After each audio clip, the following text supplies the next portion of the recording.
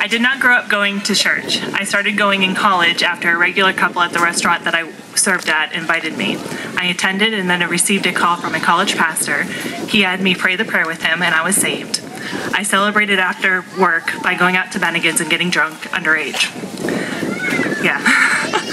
I worked for this church and for the college recreation ministry. Some unethical things happened, not involving me, but to keep their jobs, the ministers let me go. I grew very bitter and angry towards them and towards church due to the situation.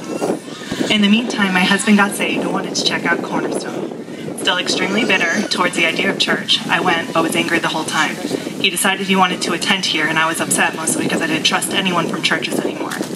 Sermon after sermon I heard, repent or perish, and turn or burn.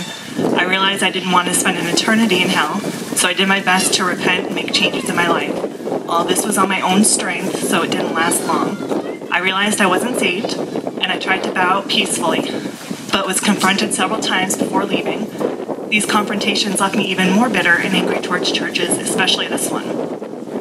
Anytime my husband mentioned Cornerstone, I could feel my heart race and anger build. Even with all this, my conscience was continually being pricked. I had started listening to sermons and knew I should be at church, so I begged him to let us go to another church where I didn't know anyone and didn't hate everyone. He declined, so I started attending sporadically. When I went, I made sure he knew the rule. No eye contact, no talking to anyone when service was over. It was straight to the car. I continued to listen to sermons and started hearing about God's grace and forgiveness, something I felt always related to easy believism. I also heard for the first time about Jesus' finished work on the cross. If I was to put my faith and belief in the work and live for him, in the work that he did and live for him, I would be saved. I prayed for at least a year for God to change my heart and save me. I eventually realized I was still holding on to bitterness and anger, and it clicked. Why would God save me and forgive me when I had not forgiven those who I had believed wronged me?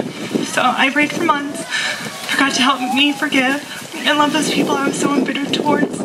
I can't tell you when it happened, but one day I realized that the pit in my stomach going to church was gone.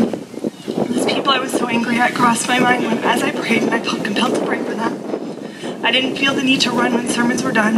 When people approached me, I actually wanted to talk. When they had needs, I felt compelled to help. God truly worked a miracle in me. I'm so thankful to God for the gift of salvation he has given me. So thankful for the new heart. And thank you to all of you who have prayed for me over the years.